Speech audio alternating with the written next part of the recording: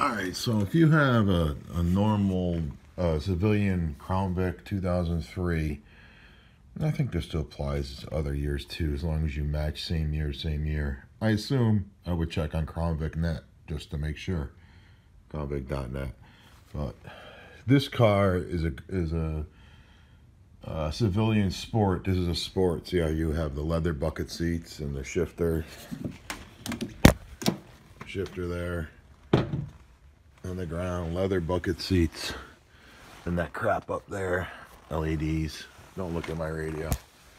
That's a work in progress. Yeah, never mind. I put that in 3 years ago.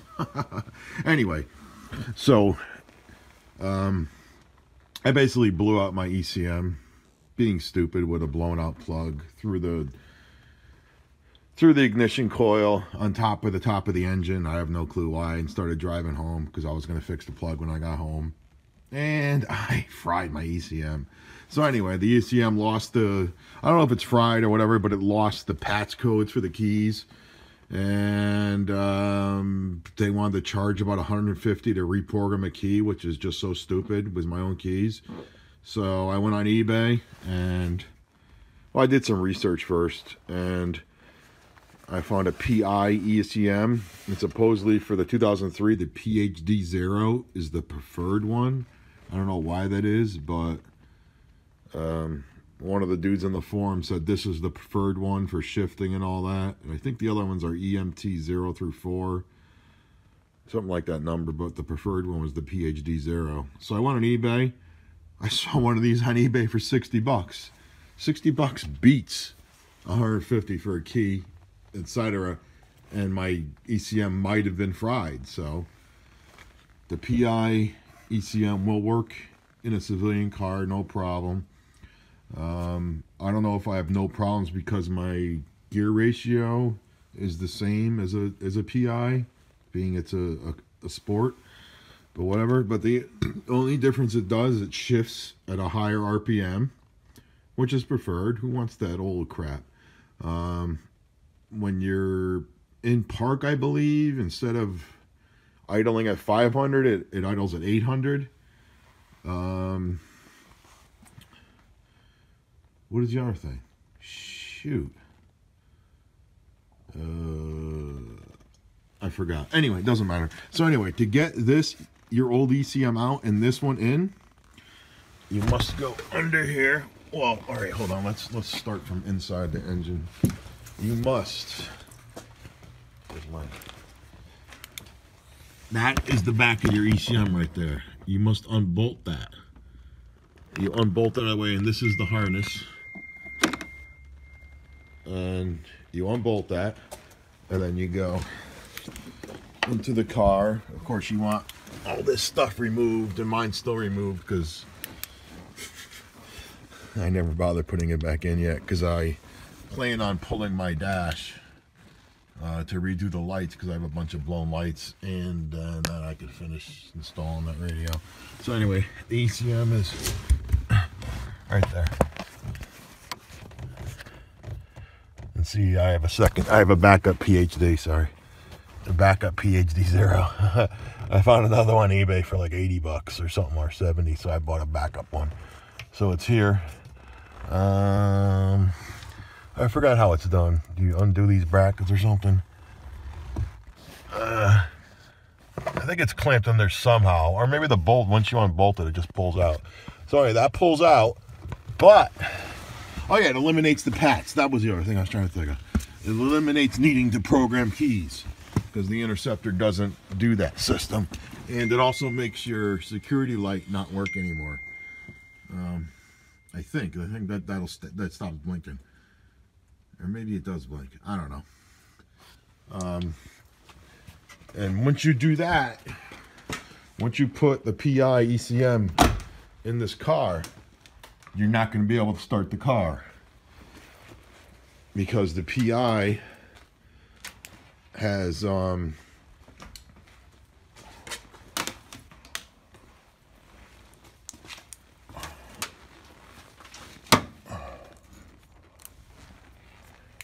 PI has a wire bypass.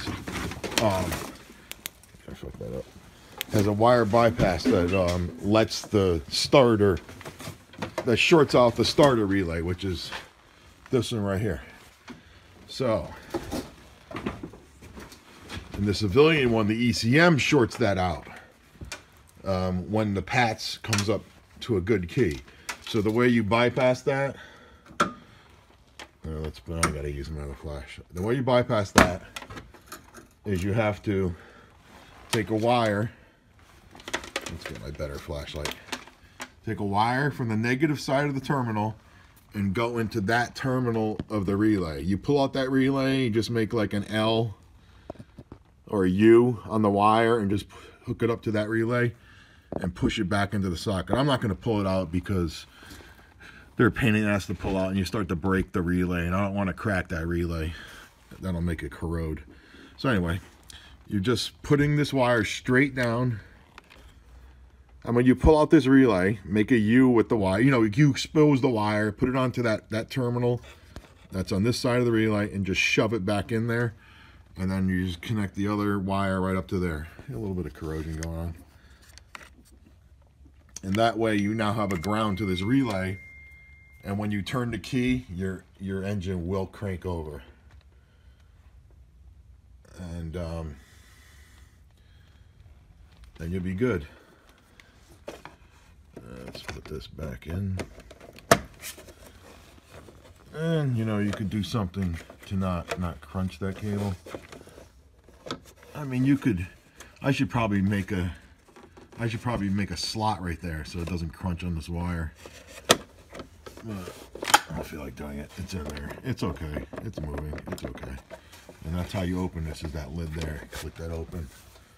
I still have some remnants of the chipmunk that lost its battle on my belt and got slammed into there. That was cool. That was a cool discovery, bro. I'll tell you what. Let me get back over here. Here's my air suspension, the air pump. That's a new one. Replace that one.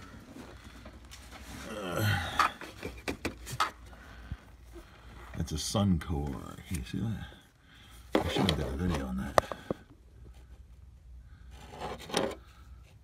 That's a Suncore. That was the cheaper one. Works perfectly fine.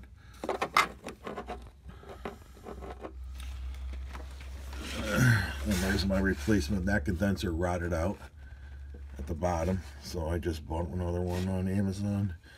Evacuated the AC, filled it back up. Good to go, buddy. And that replaced a couple years ago. That thing just bent for no reason. Just bent and started hitting. You can see it. It started hitting the side of the engine. That was annoying. That's the original alternator. This upper intake is a replaced intake. I had to get it done in a day, so I couldn't get the PI one.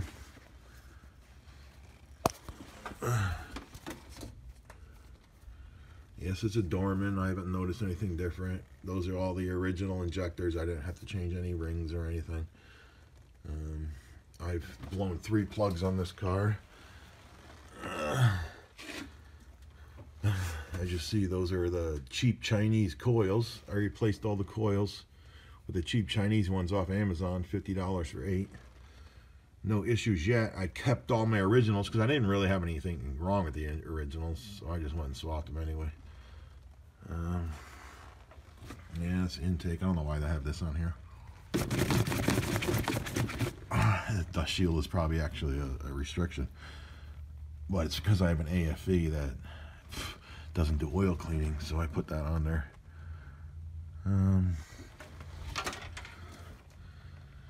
I think that's all. Otherwise, this engine has 220,000 on it. You know, not leaking oil. But I did have the rear main seal replaced when I had the transmission rebuilt. But, you know, no oil. Everything looks pretty good. Headers, no gas leaks. I did have the steering knuckle. Someone parked my car with the steering wheels still turned, and it became a nightmare trying to steer the car. So I started lubing those up. I lubed them and lubed them for a couple weeks, and the steering knuckle loosened back up again. I used that looks like lithium in there, but I didn't. I used I forget what the hell it was. It was the more expensive lube that you spray it and it hardens up, not lithium. Why is this touching? All right. And it worked. I haven't had an issue with the steering anymore. Or if you had taken that to a shop, they would have replaced the steering knuckles when you didn't need to. Did not need to. Why is that wet down there? Anyway. So yeah. And then you need to put the new one in, shove it in there, and screw that back on, and you should be good to go.